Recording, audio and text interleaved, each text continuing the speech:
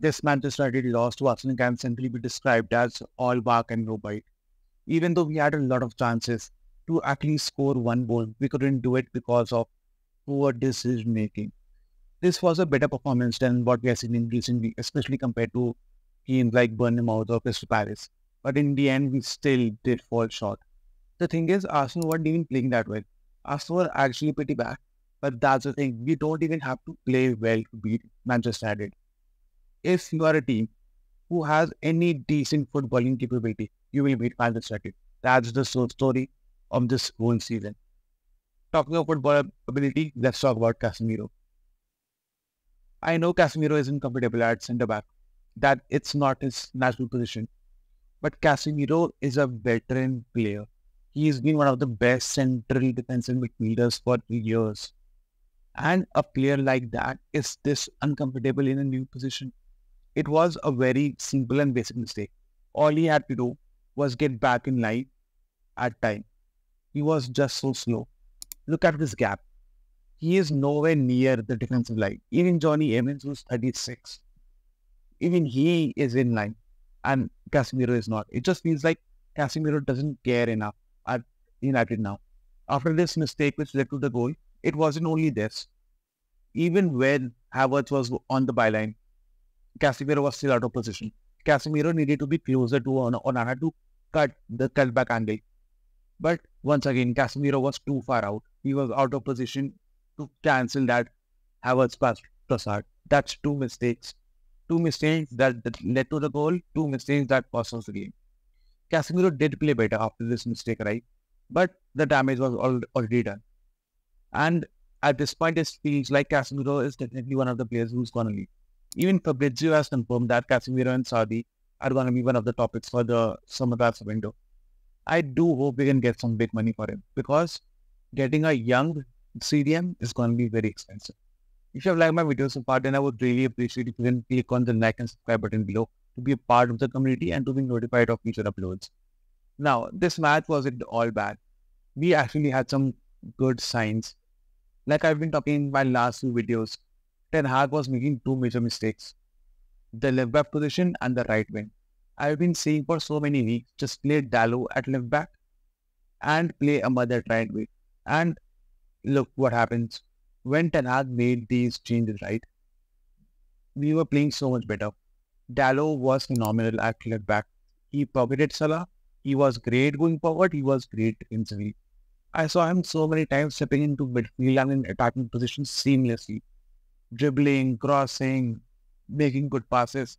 And not only this, Ahmad was probably a man of the match. He got so much composure, great dribbling, passing, long range, even just switching the plans. Ahmad was the main player for our team and he was constantly creating trouble on the right wing. It's just so sad that he got injured so early. Otherwise, we probably could have gotten a goal. And this just shows that Ahmad needs more game time going forward. He cannot be a 5-minute, 10-minute sub, especially in front of Anthony. Moving on, Amrabat had a great game. Amrabat was showing qualities of why we actually wanted to get him this in the last summer window. He showed it in this match. He was covering ground. He was covering for Arsenal counterattacks. He was always ready to take the ball from Onana, like showing himself for the ball, not hiding from the ball like McTominay. Like in this match, we had McTominay and Amrabat both.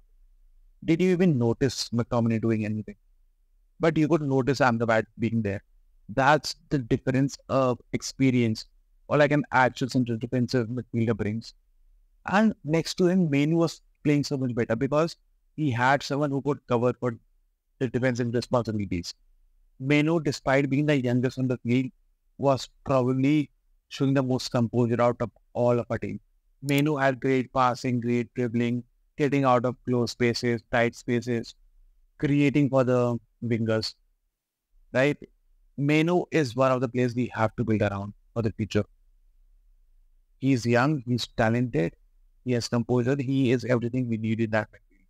And talking about young players, let's move on to Garnacho and Højlund. The hate that these two are getting after this match is just simply disgusting.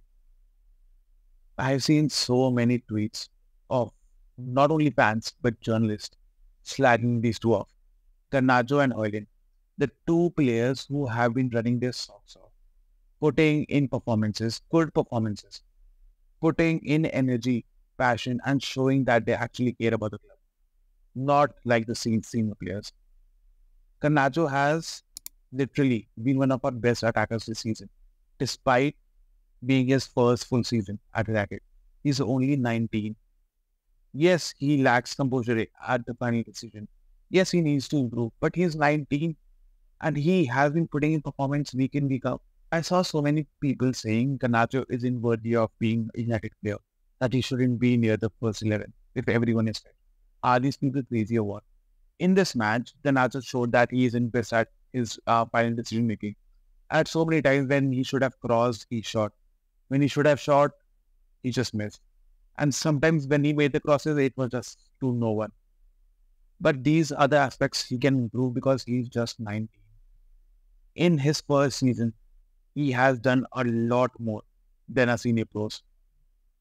And yet people are just blaming him for it. The same goes for Hoyland. You know, the crazy thing about Hoyland is that I've been saying for so many weeks that he's getting unnecessary criticism. And look at this again. This guy, right, Samuel Luckhurst, he's one of the main reasons that the club is so toxic. Because he's the biggest leak at the club. And he's a disgrace. I'll probably make a video surrounding toxic media and I'll link it above when I do make it. But the thing with Hoyland is, Hoyland has one of the best conversion rates, right? Out of many prolific strikers. He has the most goals out of any under 21 player in the Premier League. Most goals. And despite all this, he receives the fewest passes out of all strikers. And we have only created 5 chances for him in 8 games. 5 chances in 8 games for a main striker. And yet people are blaming Hoyland, right? The problem with Hoyland are two. First, he's being played as a target man, right?